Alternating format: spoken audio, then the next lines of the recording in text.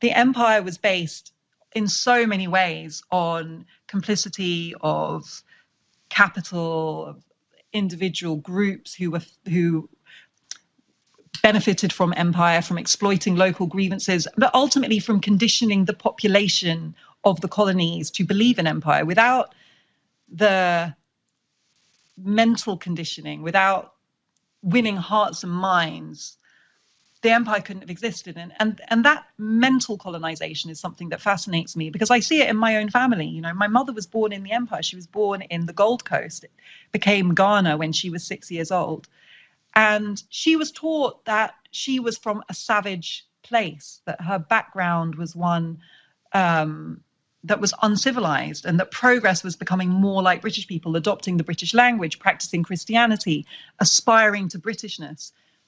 And that act of mental colonization is replete throughout the empire, and it's not something that ends. It's not like a border that you can change on a map, or armed forces you can withdraw. It's something that is inherited intergenerationally. And I certainly was raised by somebody who had that conditioning.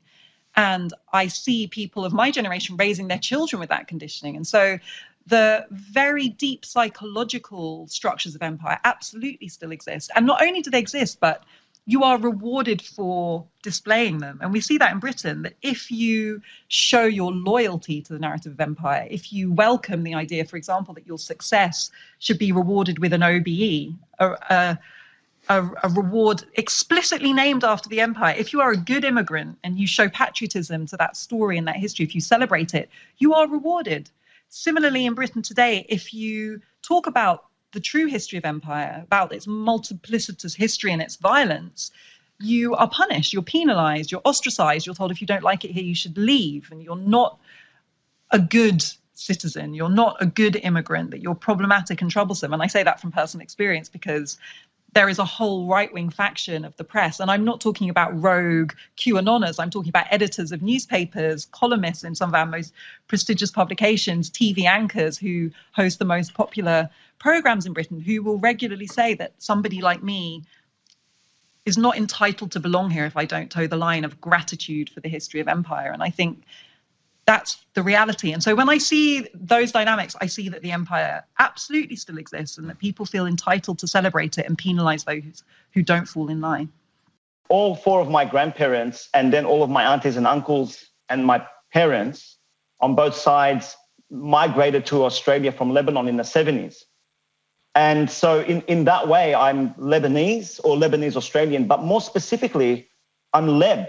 And it's really important to recognize that the idea of the Leb is not so much shorthand for Lebanese. It's this unique identity that manifests itself around the time of the September 11 attacks, but even slightly before then, which was what cultural theorists and anthropologists and sociologists call a hybrid formation. It's a hybrid identity. It has elements of Arabness in it. It also has elements that are uniquely Australian in it. And you were talking earlier about the African-American parallels. And you see in the idea of the Leb, this unique category, you see performances of African-American subaltern, performance playing itself out.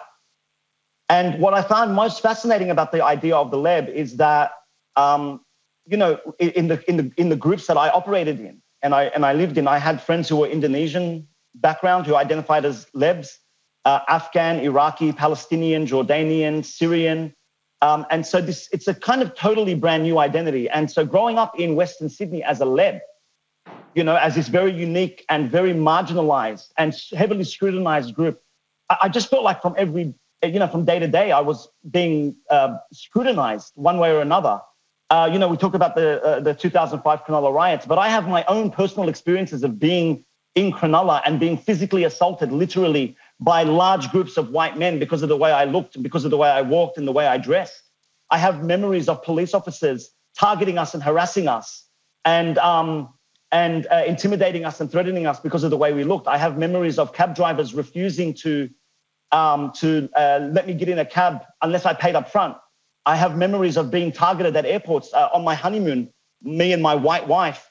I remember being at LAX airport and literally alarms going off when I went through the through the machines and being separated from my wife and being interrogated for hours because of the way I looked and because of my name. I remember my first experience of racism. I was 5 years old, and the white kids in my school calling me a Lebanese prick. And so it's been this kind of lifelong experience of what it means to be a Leb and to be othered as a Leb in Australia.